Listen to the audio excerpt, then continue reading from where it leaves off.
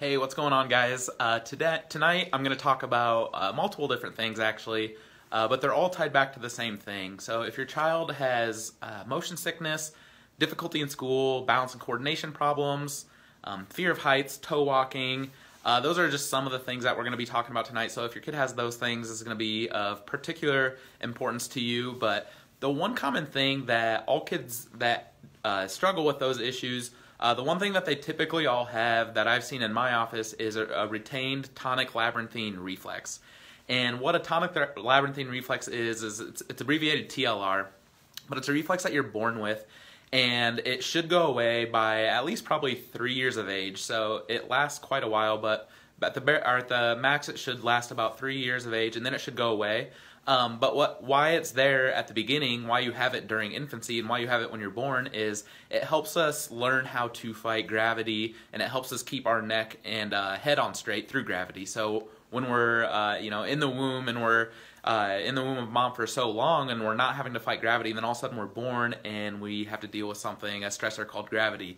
And that's why this TLR is there originally, is it helps us kind of keep our head on straight. It helps us master the control of our neck musculature and making sure that our head isn't flopping around. And it just basically gives us practice of balancing with our head and neck.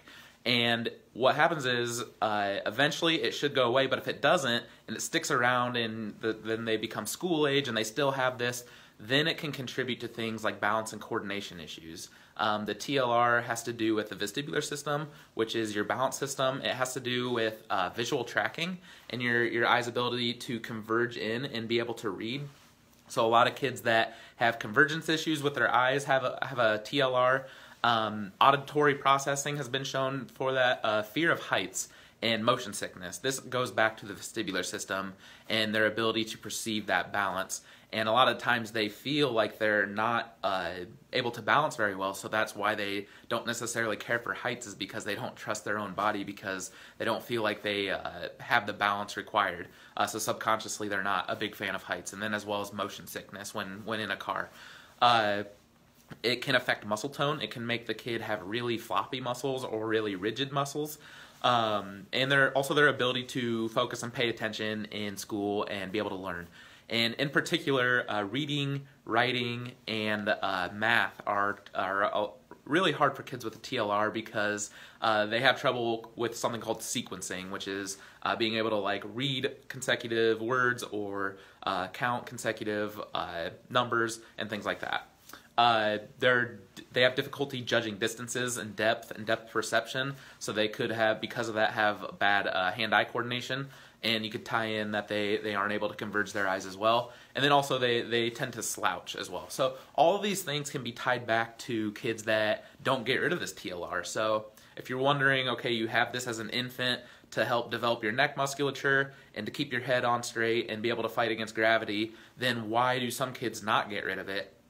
And it's usually because if you think about when your kid's starting to crawl, and they're on their tummy, and when they're on their tummy they lift up their neck and they look, and that's how they start developing the back of this neck musculature.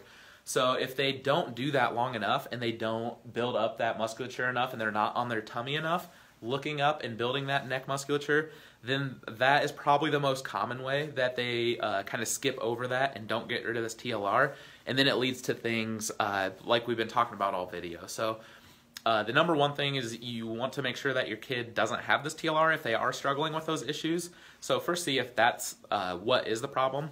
And the way that you test for it, the way that I test for it in my office, is you're going to put their feet together, you're going to close their eyes, and then you're going to have them look all the way down at the ground, and you're going to see if they start swaying back and forth. And the forward one is not very common, but usually what's common is if they have their feet together, they close their eyes, and then you tip their head all the way back and see, and you want to be there to catch them if they do have it, because they're going to start swaying and they might even fall.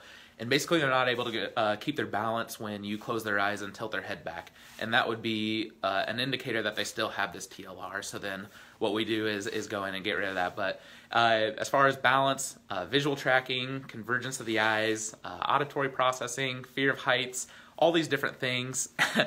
Nebraska Home Pediatrics says it's past my bedtime. Thank you for looking out for me, Aaron. But I'll be going to bed soon, don't worry. And then again, their ability to focus, pay attention in school, especially if they're struggling in math. A lot of people have found that kids with a retained TLR really struggle with math. And then difficulty judging distances, hand-eye coordination, a ball coming at them and their ability to catch it, and then slouching are all very common things, as well as motion sickness. So if your kid has any of those things, you can try out that at-home test and see if you can close their eyes and tilt their head back, and if they lose their balance or have excessive swaying, just make sure you're there to catch them, because I don't want your kid to fall on the ground. But if they do happen to have this TLR, then that's kind of what our office is going to do, is we're going to get rid of that reflex. And the way we do that is multiple different things. One is obviously chiropractic adjustments, because that's what we focus in and that's what we specialize in. But that's all I have for you today. I will make sure to go to bed for Erin and please her. But I hope you guys have a great day, and I will hopefully see you guys tomorrow night on Facebook Live.